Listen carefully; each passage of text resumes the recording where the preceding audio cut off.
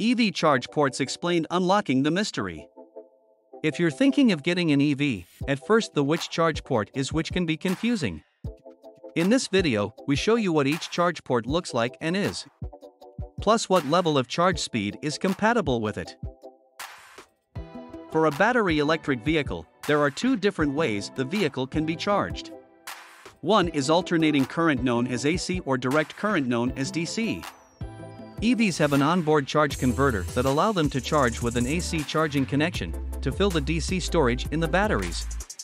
Via the onboard charger, power converts from the grid AC power to DC power into the battery.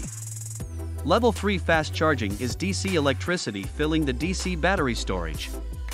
Here are some of the most common ones. J1772, this is the most common charging port used in North America for non-Teslas. It's a level 2 charging port that can provide up to 240 volts at 80 amps, which translates to up to 19.2 kilowatts of power. The J1772 connector has 5 pins and is typically used for charging at home or public charging stations. It's compatible with most electric vehicles, including the Nissan Leaf, Chevy Bolt, Hyundai EV6, Polestar and Tesla with an adapter. Europe Type 2, this is the most common charging port used in Europe. It's also a level 2 charging port that can provide up to 280 volts at 70 amps, which translates to around 7.7 kilowatts of power. It's compatible with most European electric vehicles, including the Renault Zoe and BMW i3. CHAdeMO, this is a level 3 DC fast charging port that was developed by the Japanese automaker Nissan. It can provide up to 400 kilowatts of power in version 2. The CHAdeMO connector has 10 pins and is typically used for public charging stations in Japan and some parts of North America, though it is fading away in North America.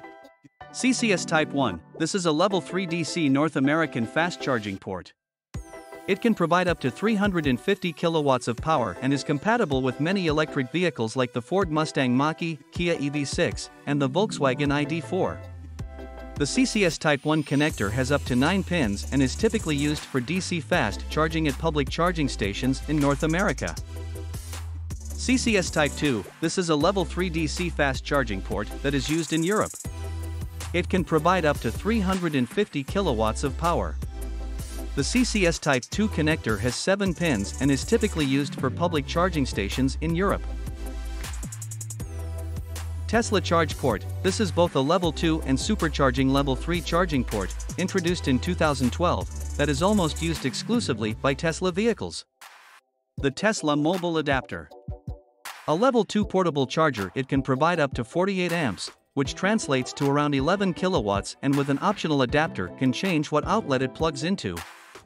Tesla also has its own network of superchargers, which are level 3 DC fast charging stations that can provide up to 350 kilowatts of power. The Tesla Charge Port has 4 pins and is typically used for charging at home or Tesla superchargers.